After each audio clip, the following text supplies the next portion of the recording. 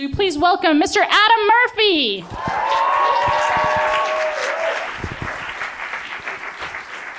So, back when I won FameLab Ireland, I was a physicist like Jessamine, but I actually left that, and now I study science communication full time. And I left because I found out I have a condition. And that condition is being a desperate whore for attention. So I decided I need to become the best attention whore I could possibly be. So how do you best explain science to people? So I decided to look through the research. And the research is ridiculous. See, science communication is important. If you don't do it, you get people who think fluoride shouldn't be in the water supply.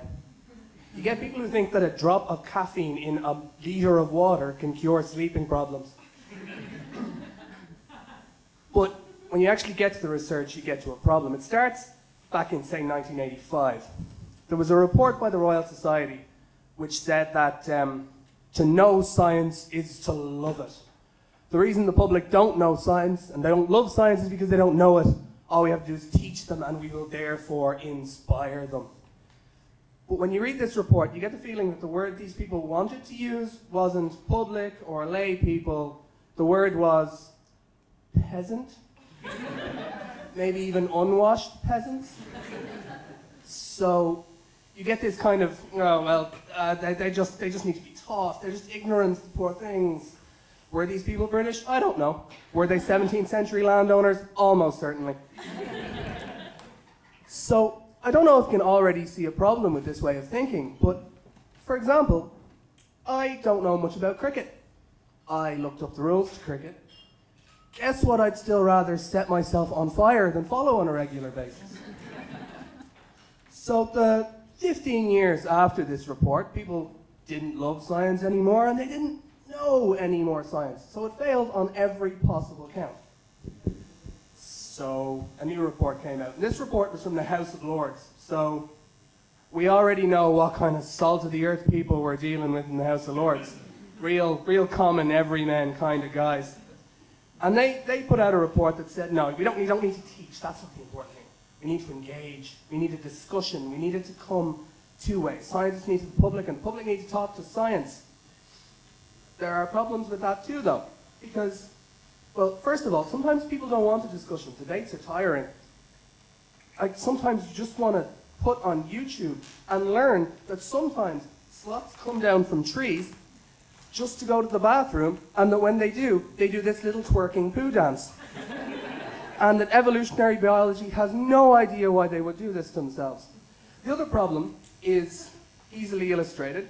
And we're going to do it now because we're going to have this debate. I'm going to ask several people in the audience for how they're going to solve the nuclear crisis that's going on in the world. And how many of you have just clenched? How many of you don't want me to come anywhere near you? That's because sometimes you don't want to be engaged with. And that's what current research is saying. Sometimes people want to be engaged with if they can, and sometimes they just want to sit back and watch the honey tones of David Attenborough flow over them. That sounds really fucking obvious, but it's actually kind of rebellious thought in current science communication research. It's a new thing. Coming up with this in my thesis kind of makes me the James Dean of science communication research. And to answer the question you all now have, yes, that is the saddest thing you've heard all day. So to get to this, I looked through hundreds of YouTube videos, of Facebook science posts, of Twitter posts about science. And then the first thing, I just looked at what they did right. Did they use narratives? Did they use analogies? Were they funny? I even checked, what was the pace of their speaking? And then I realized I was there at 6 p.m. with a clicker, desperately counting how they were going, and I was going insane. I know that sounds really cushy, doesn't it? Looking through YouTube videos all day.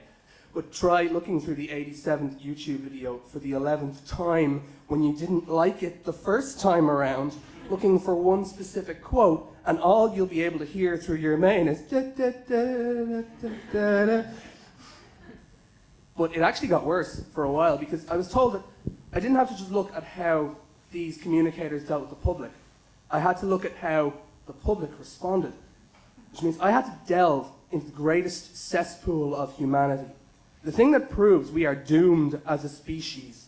The reason we know that animals are not capable of evil is because a platypus has never commented on YouTube. And I know that because I would pay to watch a platypus comment on YouTube. That would be hilarious. But I had to go through literally thousands of YouTube comments to see how people responded. And it turns out they don't really engage with the science. They just want to know how the creator of the video is. They doing well? You still with that girl who was in that last video a while ago?